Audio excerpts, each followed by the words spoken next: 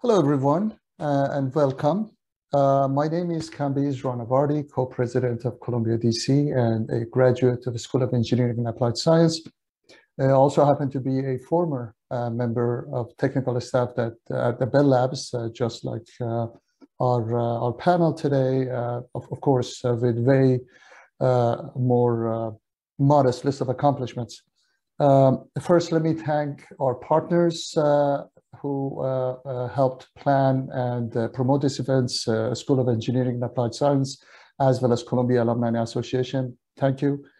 We are very privileged and honored to have the opportunity to host a conversation with the 2020 ACM Turing Award winner, Alfred Aho, Lawrence Gussman, Professor Emeritus of Computer Science at Columbia University. And this will be in conversation with Professor Mihalis Yannakakis, Percy K. and Vida L. Hudson, Professor of Computer Science at Columbia. Please allow me to briefly introduce our speakers, but I would encourage everyone to check our website for their full bios and a more complete list of their accomplishments. Alfred Aho is the Lawrence Gussman Professor Emeritus of Columbia Science at Columbia. He served as chair of the Department of Computer Science from 95 to 97, and again in the spring of 2003. Professor Aho has received the ACM Turing Award and the IEEE John von Neumann Medal. He's a member of the U.S. National Academy of Engineering and of the American Academy of Arts and Sciences. He's a fellow of the Royal Society of Canada, as well as a fellow of the American Association for the Advancement of Science, ACM, Bell Labs, and IEEE. Professor Aho's research interests have included programming languages, compilers, algorithms, software engineering, and quantum computation.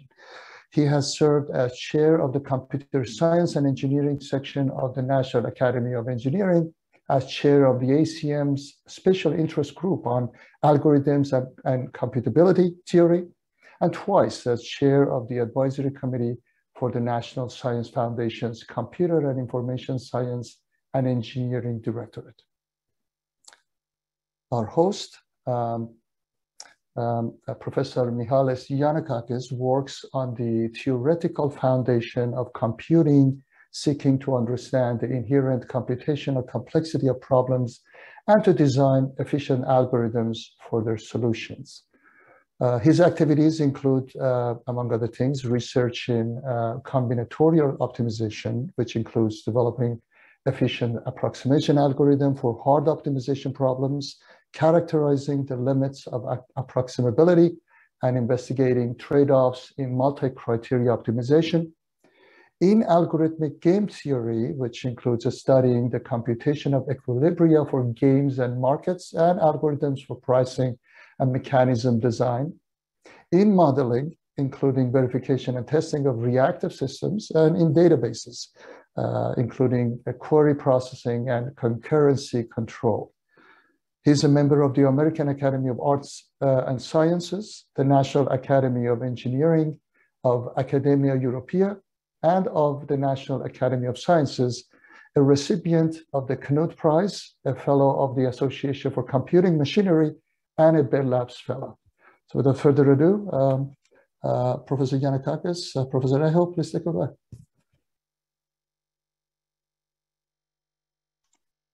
Thank you very much for inviting me to host this event with Alejo. Al received recently the Turing Award, which is known as the Nobel Prize of Computing. It's the top award in our field. And this is a great honor for Columbia University and the Department of Computer Science. And it's a great honor for me to have this conversation with Alejo. So I know Al for many years. I was worked with him at Bell Labs first. He was, and then at Columbia University. So it's a person I have admired throughout. So it's a role model for me, as he is for many other younger computer scientists. So To start with, I would like to ask, I'll go back a little in time and I ask him to reflect, when he was starting to his studies. I know he's first got his degree in engineering physics at Toronto, and then went to Princeton, and then went into computer science. So I'd like to ask him, how did you decide to go into computer science, which was a young field at the time? Well, thank you for the introduction, Mihalis, and thank you everyone for joining in on this conversation. It's always a privilege for me to be able to talk to Mihalis because he and I have shared interests, and I've always learned so much in conversations with him. The question was, how did I get involved in computer science?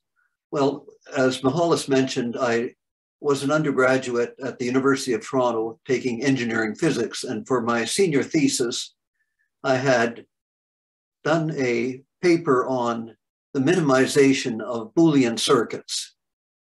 And I kind of liked the problem because it was mathematically interesting and practically important.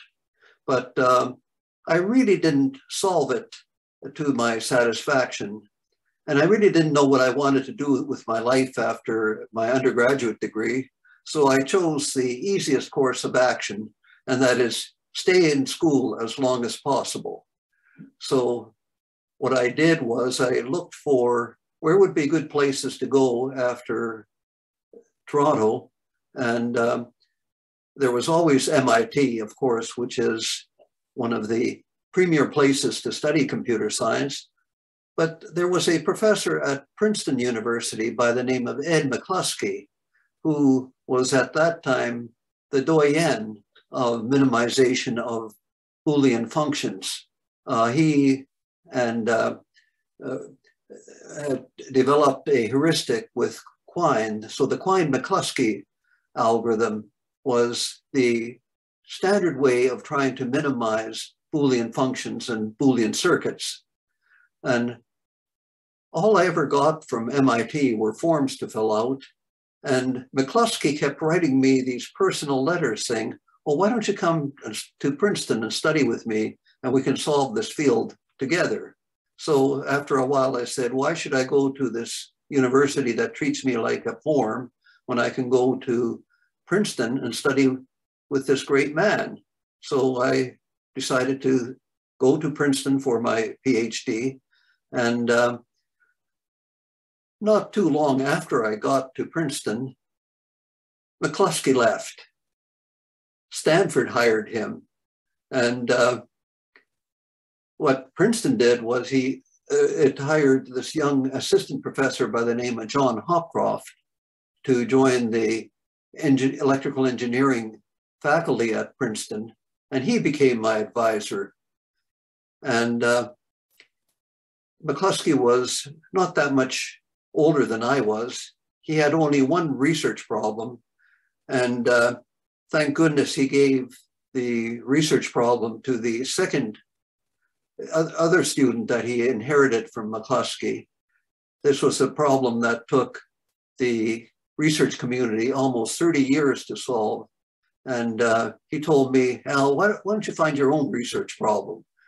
And that was perhaps the best advice that he could have given me, because once you graduate, you don't have somebody giving you research problems to work on. You have to think about them for yourself. And in the first few months at Princeton, after I got Hopcroft as a thesis advisor, I was tearing my hair out trying to find a suitable research problem to work on. But after a while, I came across the idea of trying to find a generalization of context-free grammars that could model more of the syntactic constructs in programming languages. And so I devised a formalism called index grammars and found that there was an automaton analog for index grammars, just the same way that push-down automata or an automaton or an analog for context-free grammars, and they recognized the same expressions. After getting my Ph.D. from Princeton, I finally had to make a decision. I need to go and find a job somewhere. So there was a place not too far from Princeton called Bell Labs that had just a fabulous reputation in research at the time. It was full of bright people, Nobel laureates. And when I interviewed there, my boss, who was Doug McElroy, the co-inventor of macros, and had done some very significant work in computing already. He was a graduate of MIT, by the way. But he said to me, Al, why don't you come and work at Bell Labs, and you should work on what things you consider to be important. And I said, gee, maybe I can handle that job charter. And that was one of the best decisions I made of joining Bell Labs. My colleague and friend from Princeton, Jeff Ullman, who had just graduated a few months earlier than me, had joined Bell Labs as well. And I had just a great time at Bell Labs because it was rife with interesting research problems, the opportunity to interact with brilliant people. So it was a researcher's nirvana. And I might say that I was very pleased when Mihalis joined the Computing Science Research Center, which I had joined a little bit later, because the people and the environment were as good as one could find anywhere for doing research in computer science in that period of time. So that is perhaps a much too long an answer to this question of how I got into computer science and how I got into Bell Labs, but I'm very glad I did. Right, yeah. Yeah, and at Bell Labs, there was, I guess that was, you went there, Jeff Ullman, Brian Kernighan from Princeton went there, and lots of some other famous people like Dennis Ritchie and Ken Thompson joined. So it must have been a very exciting place. Where did you get your problems there? Was that problems coming from the company, from the Bell system, or you would generate your own tools, your own problem agenda? Well, this is a very good question and a very important question of what should you work on? And somehow or another over the years, I felt that you should only work on important problems.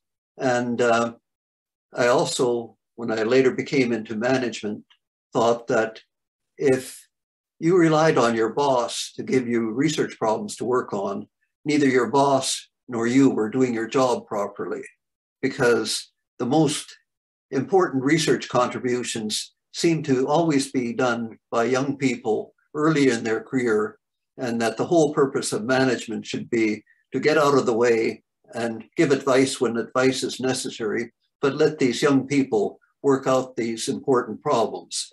And in the environment that we were in at that time, the Unix operating system was just being developed by Ken Thompson and Dennis Ritchie. And there was a new programming language that was being created by Dennis Ritchie called C. And I had a fondness for programming languages and looking at algorithms to translate programming languages into target programs, compilers.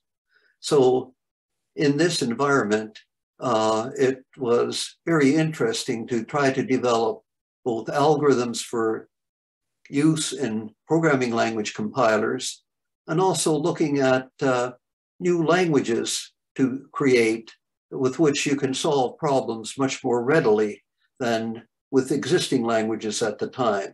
So I found the combination of theory and practice, the theory of programming language translation, and the algorithms involved in efficiently translating programs in programming languages into target programs, a very enticing research area. Jeff Ullman was also interested in the same area, and we decided to look into this area as deeply as we could. So one of the first things that we did was, in some sense, a literature search of what's known about this field of programming languages, compilers, and translators. So we decided that we'd try to codify and put together what was known about programming language translation from a theoretical point of view. And Jeff and I wrote this 2-volume book, The Theory of Parsing, Translation, and Compiling in the early 70s, which sort of took a look at the theory of the field. And then using the theory of the field, we decided that we could try to extend some of the theory, the theoretical techniques, the algorithms, and create with our colleagues tools that could be used to create components of compilers. And we had some very interesting collaborations with some of our colleagues, like Steve Johnson, who was interested in creating a C compiler for a new language. And he came to me and asked, Al, how do you construct parsers, syntax analyzers? And this gave me an opportunity to introduce him to a method of parsing called shift-reduce parsing, or LRK parsing, that Don Knuth had invented at Stanford, except Don Knuth's basic formulation of LR parsing led to parsers that were humongous inside. So Jeff Ullman, Steve Johnson, and I decided to refine Knuth's LR parsing algorithm into being able to produce parsers that could be quickly generated and would be efficient. And this led to a tool that Steve Johnson implemented called YAC. Jeff coined the term yet another compiler for YAC. And YAC became one of the prime methods for constructing syntax analyzers for compilers for many decades. In fact, YAC is still found in many different instantiations on today's operating systems. And there was another person who was interested in lexical analysis techniques, Michael Lesk, and he had created a program for producing lexical analyzers. And lexical analysis is one of the first phases of a compiler. At that time, Bell Labs had a summer internship program, and there was a very bright young intern by the name of Eric Schmidt, who took a look at some of the regular expression pattern matching techniques that I had created and installed them into the second version of Michael Lesk's lexical analyzer tool called Lex. And that with the combination of Lex and YAC, you could experiment with creating front ends for compilers for new programming languages. And these became sort of standard tools with which our colleagues in the Computing Science Research Center created many new little languages. Brian Kernahan was particularly enamored of creating new little languages. He created a language for typesetting mathematics with Lorinda Cherry called EQN. And his model of developing a language for typesetting mathematics was, you should describe mathematics the way a mathematician would describe a mathematical formula on the telephone to another mathematician. Don Knuth, who developed the TeX typesetting system, liked this notation so much, he incorporated it into his typesetting language, TeX, and TeX and its derivative LaTeX are used throughout the scientific community for typing scientific papers that have a lot of mathematics in them. And so I've found programming languages to be just a very fertile field for creating new abstractions, experimenting with abstractions for solving problems, and also looking at fruitful techniques for being able to translate these languages into target programs. And as you're well aware, almost all of software is created by first writing programs in some higher level language and then using some kind of language translator to translate it into target machine code that gets executed. So this was a very practical area.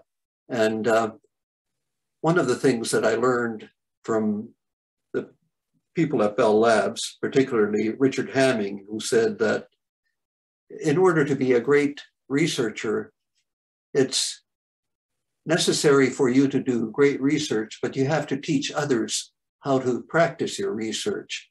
So Jeff and I found that writing books about the techniques of language translation and the algorithms that are involved in it was a very good way of trying to teach others what we have done with our research. And these books, as you may know, Jeff had this idea that a book needs a great cover. So he proposed the idea of having a dragon representing the complexities of compiler design on the cover. And then the dragon would be fought by a knight in shining armor with a lance, and the lance and the various parts of the knight's armor were armed with the great techniques that we were investigating into compiler design.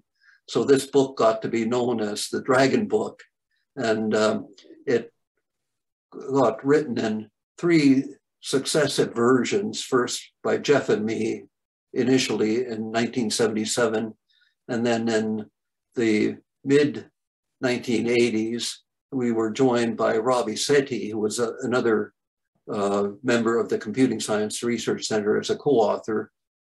The first Dragon book had a green dragon on it. The second Dragon book had a red dragon book on it. And one of the things that I'm particularly fond of is that the red dragon book was shown in the 1995 movie Hackers that had a young Angelina Jolie in it. And when my children saw the cover of the book flashed on the screen of the movie, they for the first time thought that their old man must be really something in order to have his book shown in a movie, because they didn't think much of the books when they were lying around the house. Right. That's when the accomplishment became real to the children. Yes. Right. Yeah. So the books is actually one big big contribution to to generations of computer scientists, because both the Dragon book, the Algorithms book, and the other books have taught many generations of computer scientists. Is that how do you see the books relating to your research? Were they feeding off each other? Were they triggering your research, or was that a way to organize? Of course, it's a way to organize the knowledge to know what is to do next, right? Well, one of the benefits of writing a book is, as you're writing the book, you discover that there are lots of open problems that the research community hasn't addressed. So it provides a framework in which to develop a theory and a field. Because if you're successful in solving some of these open research problems that you've uncovered as you're writing the book, you start to develop a reputation in that field. So one of the advice that I always give to new researchers is, if you get a chance, write a book. And if the book is successful, you will become known as a guru in that field. And I also was teaching out of hours when I first joined Bell Labs at Stevens Institute of Technology. And I used my course notes to help develop some of the material that was going into the books. So I found doing research, teaching, and writing to be extremely synergistic.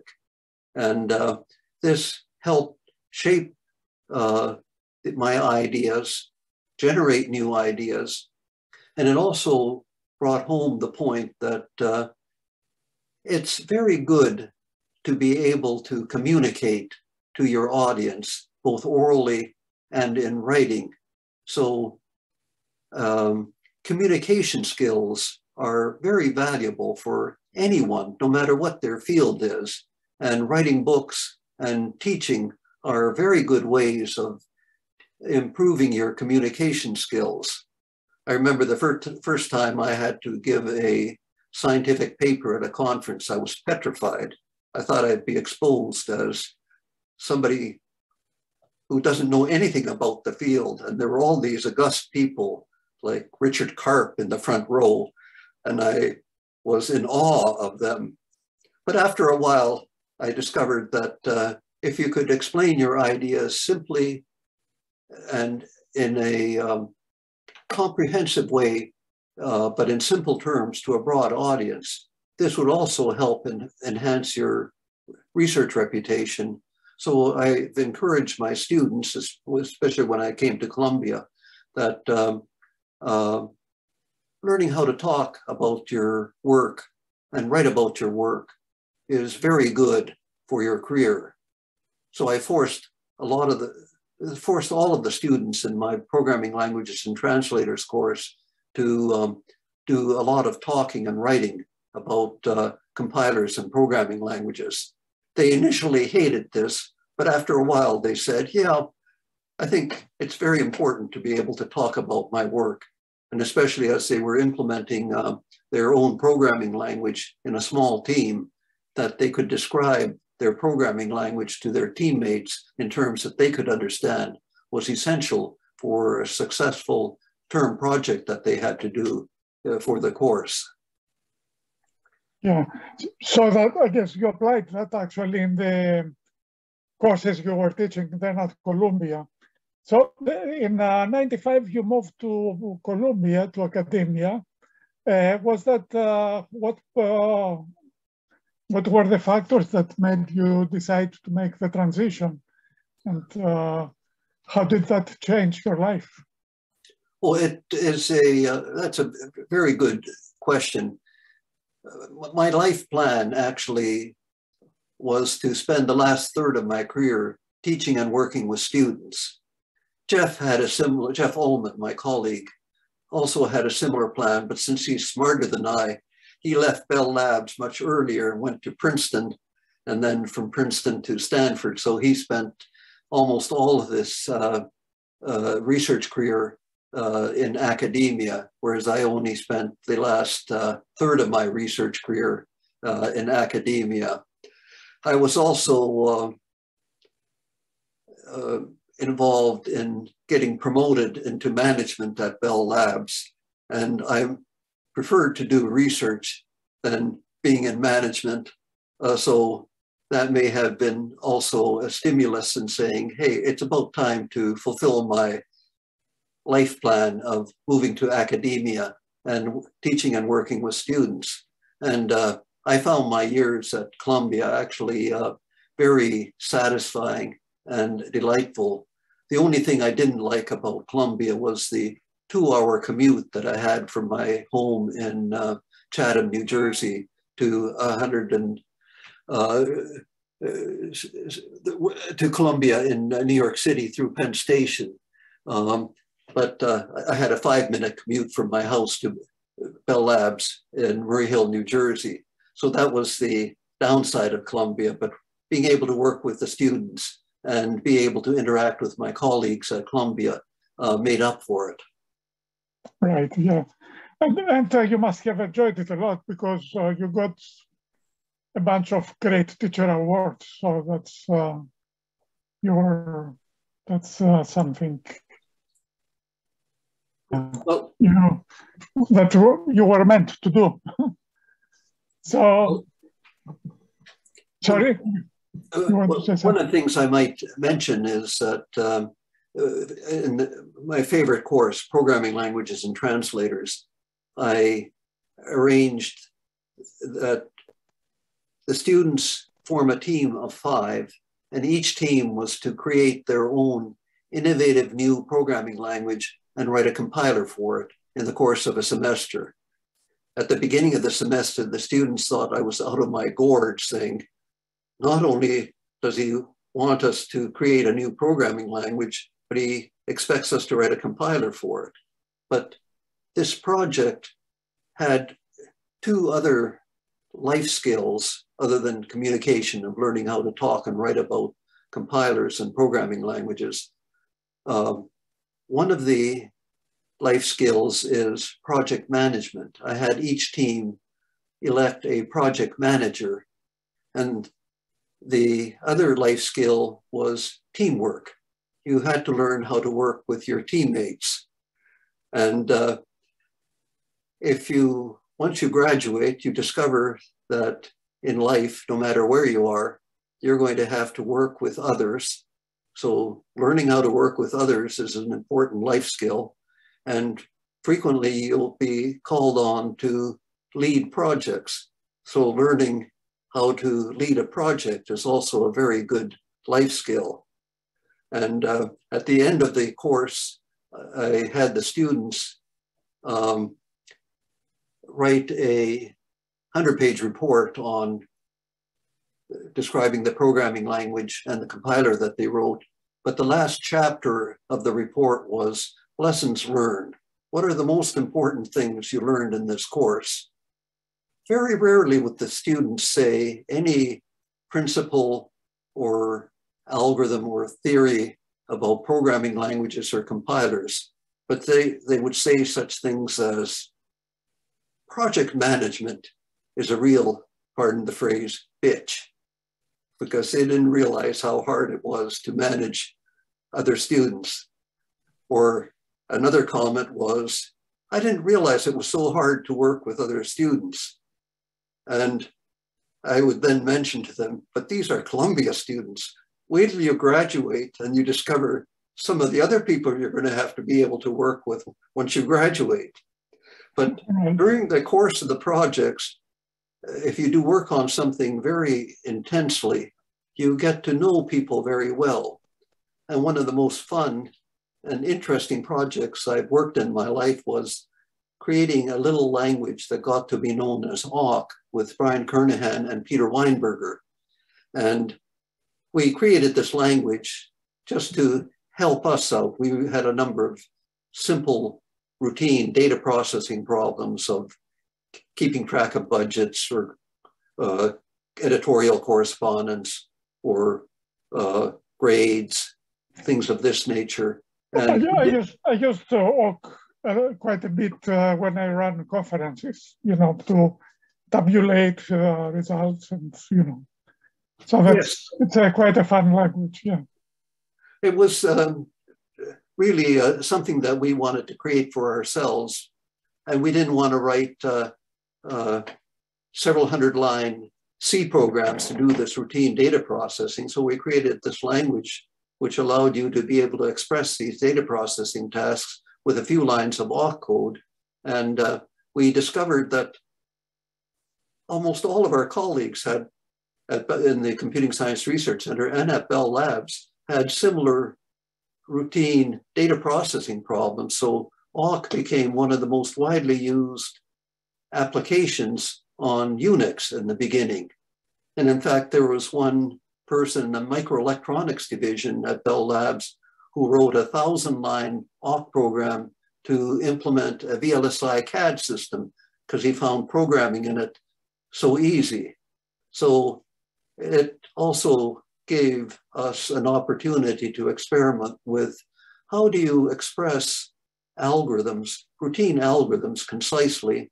And it also gave me an opportunity to use some of my regular expression pattern matching programs because we used regular expressions to specify the syntax of strings and patterns. So Awk is basically a pattern action language.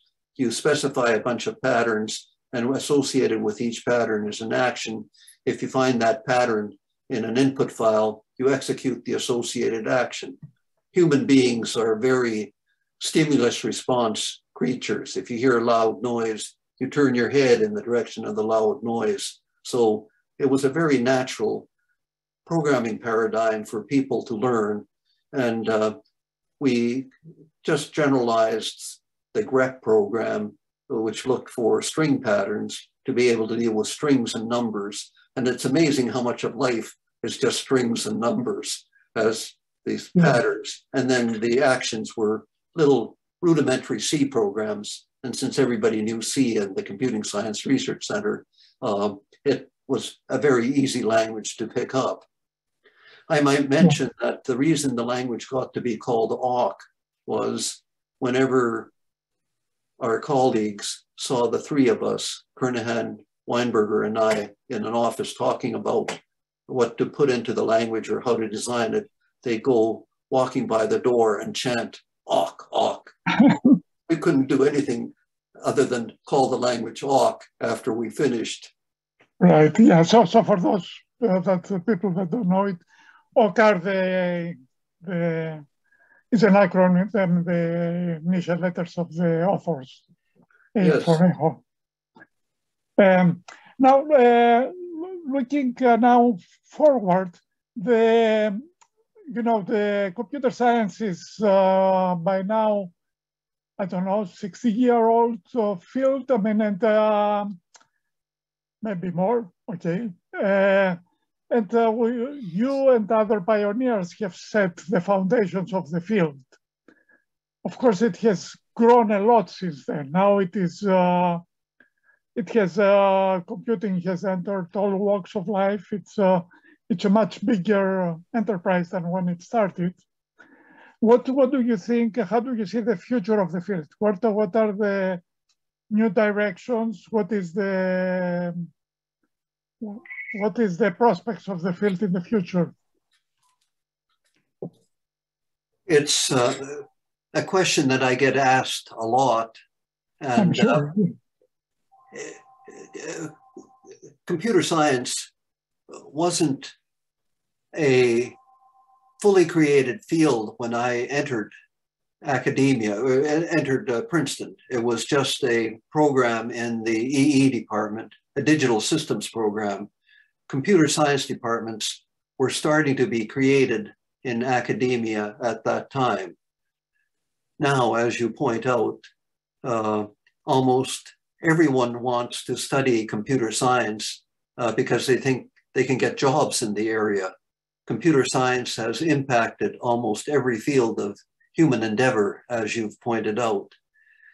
What's also interesting about computer science is that I think it's becoming more and more interesting with the passage of time because its applications to other disciplines create new opportunities for abstractions and how you think about problems.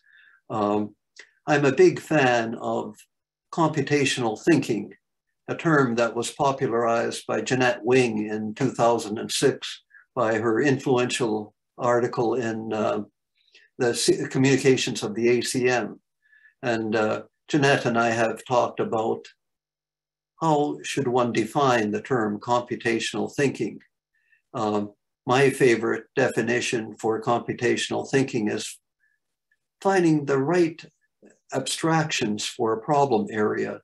So then you can solve problems in that abstraction area with computation and algorithms. So abstractions and algorithms are the two basic ingredients of computational thinking. Well, abstractions and algorithms are also the two basic ingredients in my book of computer science.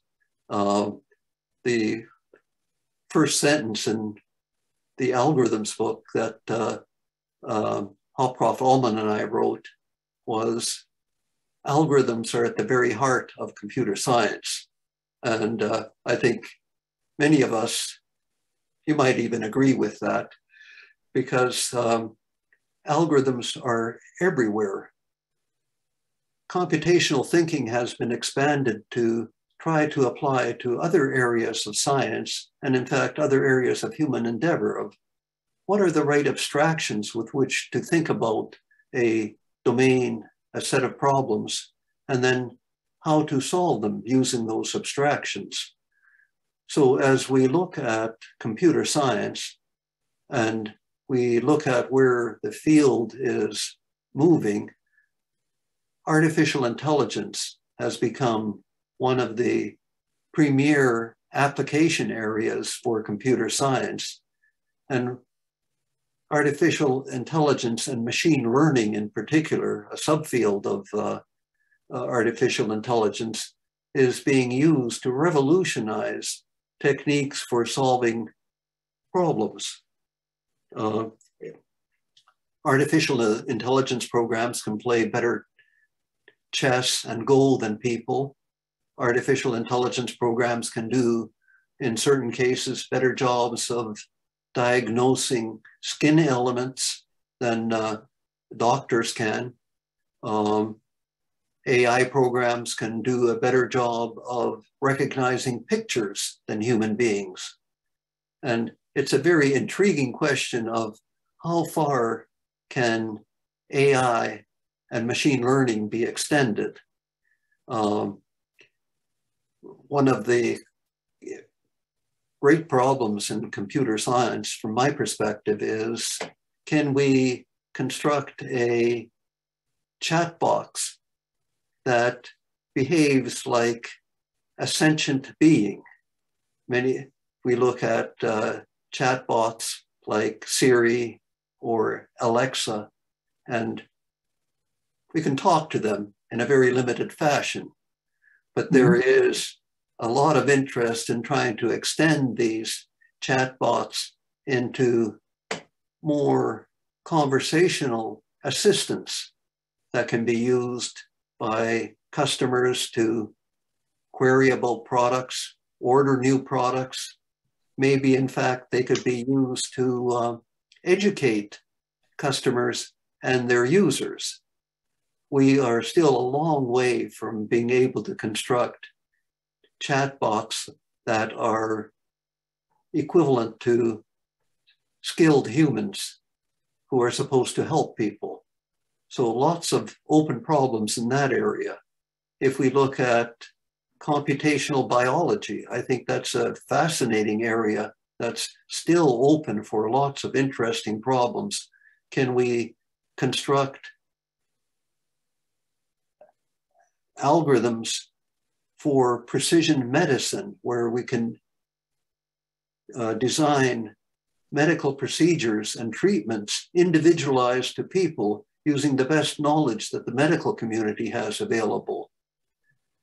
And I think the holy grail, at least what I've been intrigued by, is can we construct a sentient robot that has consciousness? The big problem in this area is that the medical community or the neuroscience community doesn't have a good definition for the term consciousness. But maybe people like Christos Papadimitriou, who is intrigued by this question as well, will get some young students to make great strides in this area. But I don't know whether we'll get a full answer to what is consciousness, and certainly not in my lifetime, but right. Ever. Yeah, that's a broad, I guess, it's a broad question. So maybe we can get to some of the questions that the audience has been asking. That actually relates to some of the questions. For example, there is one more question specifically about AI, but I think you have kind of answered it. And Tony Thompson asks, where is AI going and how soon will it get there? I think you have kind of given somewhat of a, I don't know if you want to elaborate more on it or. Yes, this is, again, a very important area, because if we look at what is happening with machine learning and AI, we're able now to construct computer programs and devices that can do jobs better than human beings can. And most of the time, these jobs have been menial jobs, but with the advent of machine learning and deep learning, we're able to construct AI programs that can do cognitive tasks, sometimes better than humans can. So with the march of technology in this area, what should we be educating students in so that they'll be employable in the future? The Israeli author Yuval Harari talks about this a lot. He asks, what should we be teaching so we won't put students into what he calls the useless class, people who don't have the skills to be able to find gainful employment in the future? I think this is a very important question for both academics and for policymakers to address of what should we be teaching for the future. I'm very fond of saying that computer science, like many fields, is a field in which you should engage in lifelong learning, because if I only knew what I knew when I graduated from Princeton, I'd be absolutely obsolete at this point. And it's only by having interacted with the people at Bell Labs, done research, done teaching, interacted with users and customers that I've been able to gain an appreciation of where the important problems are and where we could extend the technology, and in doing so, create employment for new products in these arenas. So this is a great question.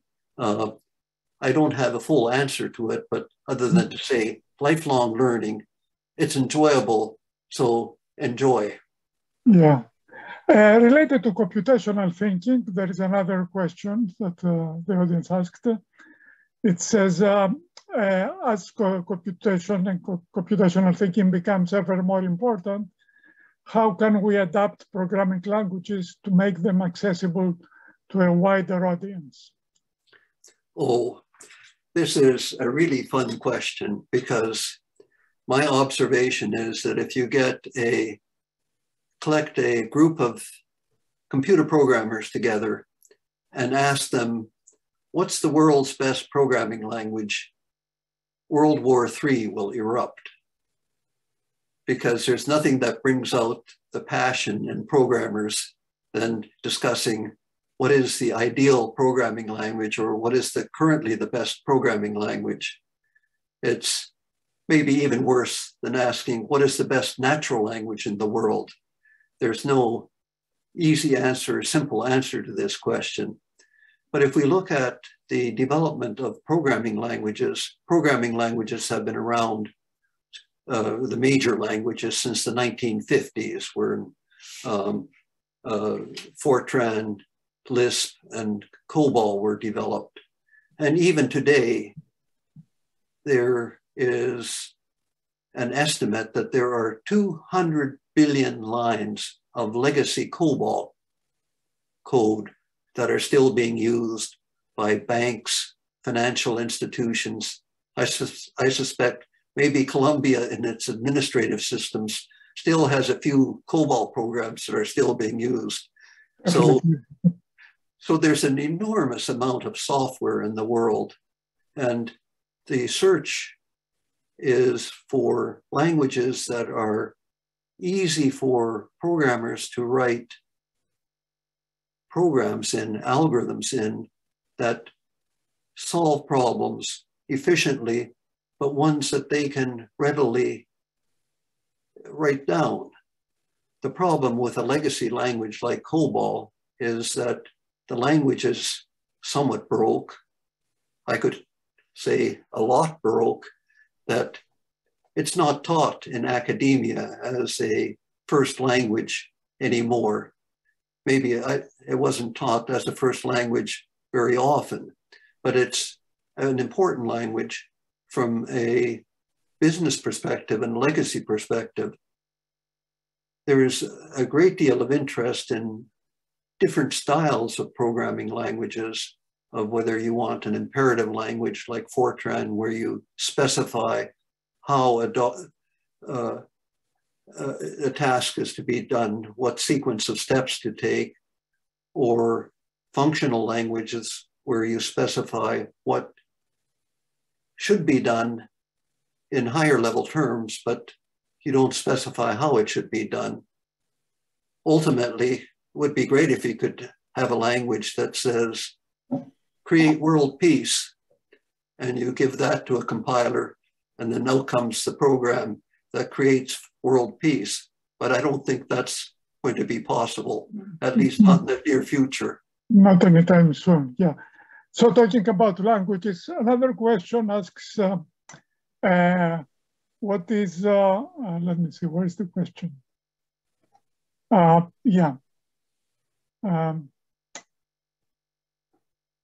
Actually, it's not there anymore, but let me ask you something else. These two questions are maybe related. One is, what is important to you right now? And then there is another question, what are your thoughts on quantum computing? Okay. So you can take either of them or both of them. Well, having retired from Columbia, I've been able to dabble and look into a number of areas that have always fascinated me. One of the things that interests me is it possible to design a utopia, a form of government, and a way of structuring society where everyone is happy? If I look at the state of governments and politics in the world, even in the United States, it's a sorry mess today. Is there any way we could fix that? But this gets into realms that I'm totally ignorant of. How do you orient people, persuade people to do the right thing, even persuading people that they should get vaccinated to protect themselves and their family? It seems like a difficult task. It sounds like a no-brainer to me, but why are people so reluctant to protect themselves and their friends and families?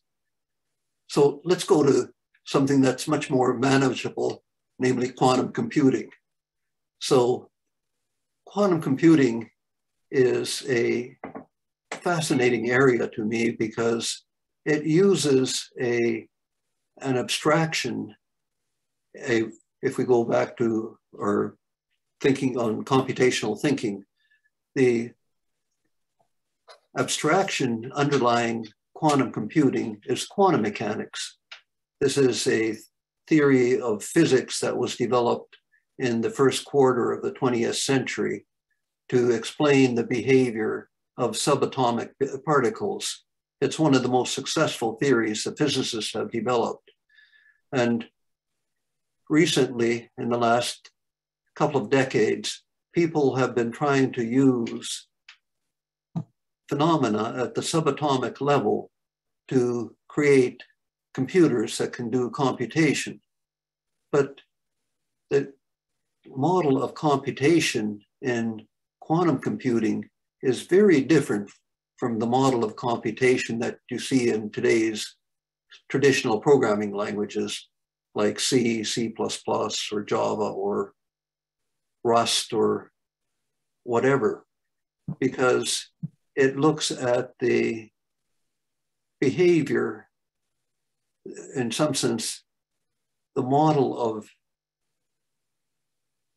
the principles underlying quantum mechanics.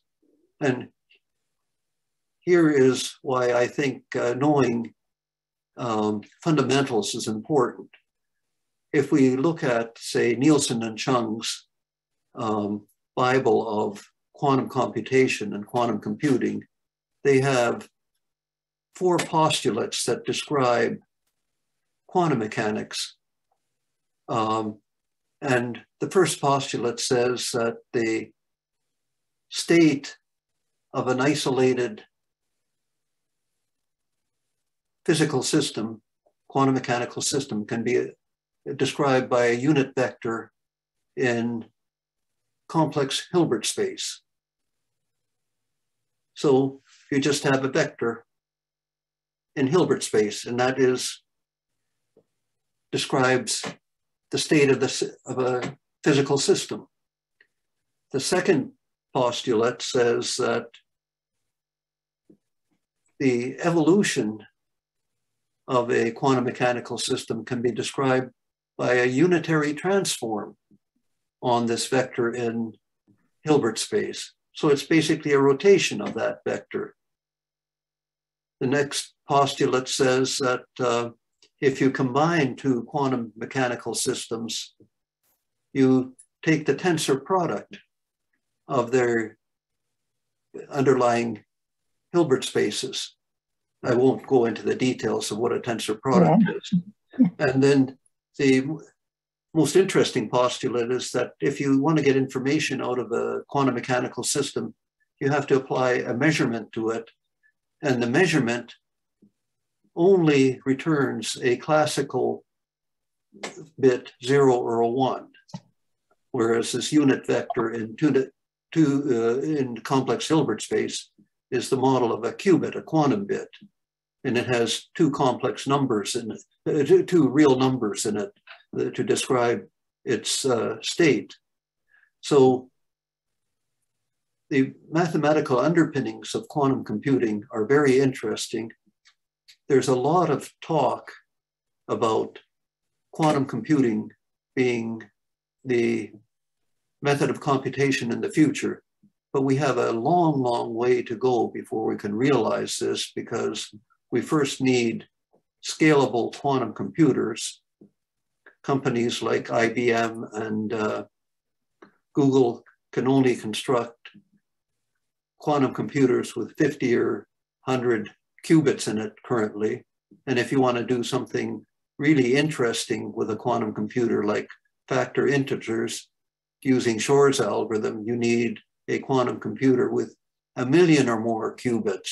So we have a long way to go to construct scalable quantum computers. And the other aspect is that we still need lots more interesting and useful quantum algorithms. So it's a great area to experiment with in coming up with algorithms for computation. So it's promising, but it's very much in its infancy, and very few newspaper reporters and journalists really understand what quantum computing is about. Mm-hmm. So maybe that relates to, let me ask, say one more question. Ho and Gwen asks, would you still work on compilers if you were starting out in the field today? And if not, what other areas would you explore today if you were starting out again? What do you recommend to a fresh student that is just starting now? Well, what I would suggest to any student starting out is learn the basics of computer science and learn the basics of an application domain. So let's say we take computational biology.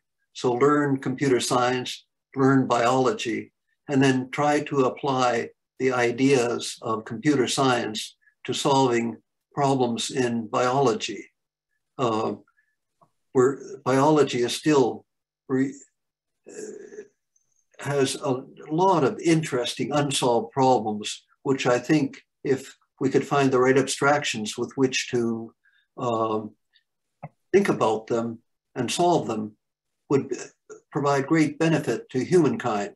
So I would pick computational biology, and I could go into much more details of some of the little languages that I had in mind for experimenting with computational biology, that if you transpose 2 of the amino acids in the DNA of a chromosome, what impact would that have on the organism that develops?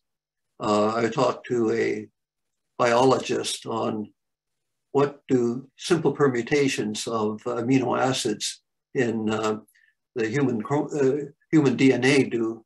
And he says, we can only do that experimentally. We don't know how to theoretically determine what impact it would have. So creation of new vaccines, there have been great strides in some of the mRNA technology, but I think being able to devise new medicines, new vaccines, that would be a great application domain. So that would be what I would choose, but you should choose what application area you're interested in. Not everyone may be interested in biology.